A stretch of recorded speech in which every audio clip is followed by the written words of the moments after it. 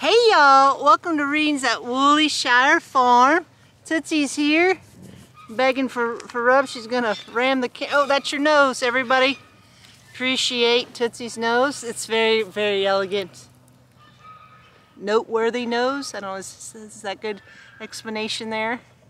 Well, if Tootsie's face was out of the way, you'd see that we've worked down this big round peanut hay bale to the steeple, the center part. And oh, there you can see just a smidgy of it. So in a day or so, we'll probably take off this the wire caging, right, that keeps them from just trampling the whole thing in a day or so, and just let them trample it and have a good time and find all the rest of the peanuts.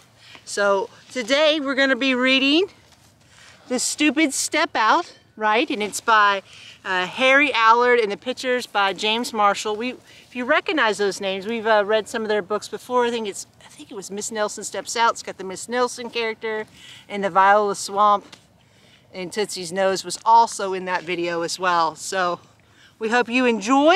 Let's get started. Oh, okay, all right. She's like, you should just pet me. All right, here I go. You ready? One day, Stanley Q. Stupid had an idea, and that was unusual. So let's see who Stanley Q. Stupid is. There he is. I don't know, you gotta really appreciate the art in here. It's obviously a tree to you and me, but they have it labeled as flower. And to show you how stupid the stupids really are. But maybe they're not that stupid, I don't know. Calling all stupid, Stanley shouted. So Mrs. Stupid, Buster Stupid, Petunia Stupid, and the Stupid's wonderful dog, Kitty. They got a dog named Kitty. The Stupid's wonderful dog, Kitty, all crawled out from under the rug. What are they doing under the rug? The Stupids are stepping out today, said Stanley, and the Stupids were delighted. So there, oh, I'm trying to show some pictures. All right, here we go. There we go. We got to see all of that. So there you go. You got Stanley, you got Petunia. Oh, I forgot his name already. Buster. I mean, how could I forget Buster upside down, and Mrs. Stupid right there. Let's go upstairs and get ready, said Mrs. Stupid. And the two stupid children climbed onto the banister, and up we go, squealed Petunia. And they did not move, and they wondered why. Because they loaded on the bottom of the banister. So clever.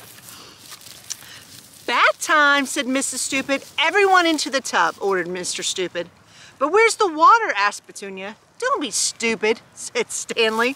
If we fill up the tub, our clothes will get wet. Listen to your father, said Mrs. Stupid.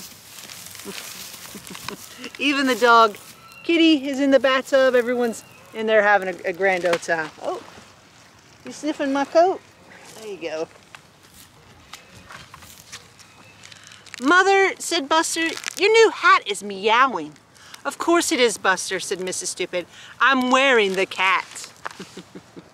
I have to show you every picture. This is it's just really funny. Don't forget the stockings I knitted for you, said Mrs. Stupid to her husband. Oh, I have them on, dear, said Mr. Stupid. He's got them on his ears.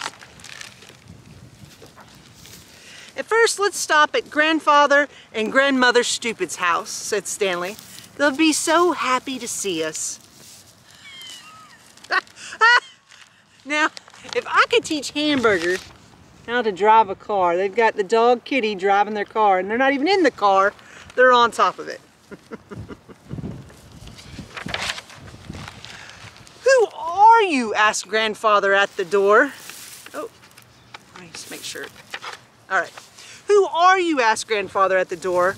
I'm your son Stanley, said Mr. Stupid, and this is my wonderful family. Well, where's Grandmother Stupid? Asked Petunia. Where she always is, said her grandfather. She's in the closet. Hello, children, Grandma sang out through the keyhole.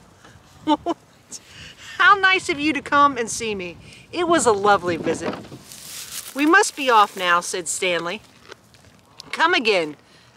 We must be off now, said Stanley. Come again, and Grandfather Stupid... Come again, said Grandfather Stupid at the door, whoever you are.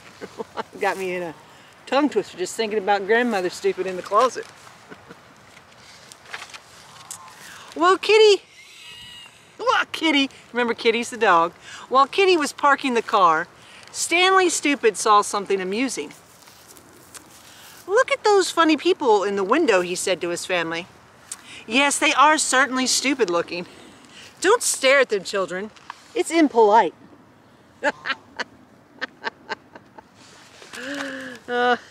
It's mirrors, dummies.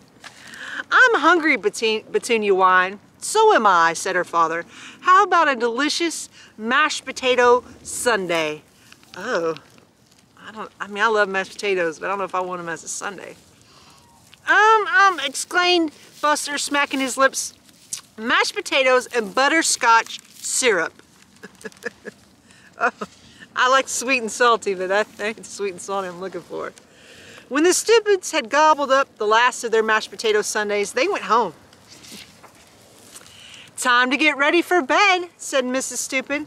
The Stupids put on their sleeping clothes. "Don't we look handsome," said Mr. Stupid. And look at them. They're wearing clown outfits. That's their sleeping clothes. All right. There's like a sheep moving in on my territory here. What are you doing, Tootsie? When the Stupids were all tucked into bed, Mrs. Stupid gave her husband a kiss on the cheek. "Thank you for the lovely day, dear," she said. "It certainly has been fun." The end. And take a look here. They're upside down in bed. The Stupids sleep here. That was pretty funny. Or I'm still chuckling about it. There's so many. You got to look at the book. You got to look at the art in it because there's so many little jokes in the art. Well, I'm getting like pushed out of here. I'm being shoved out of here from old Tootsie. A big old Tootsie. Are you even eating? Or are you just pretending to eat? I think she's just making sure I know that this is her spot. This is her eating hole here. Well, thank you for joining us. I hope you're having fun. Bye, y'all.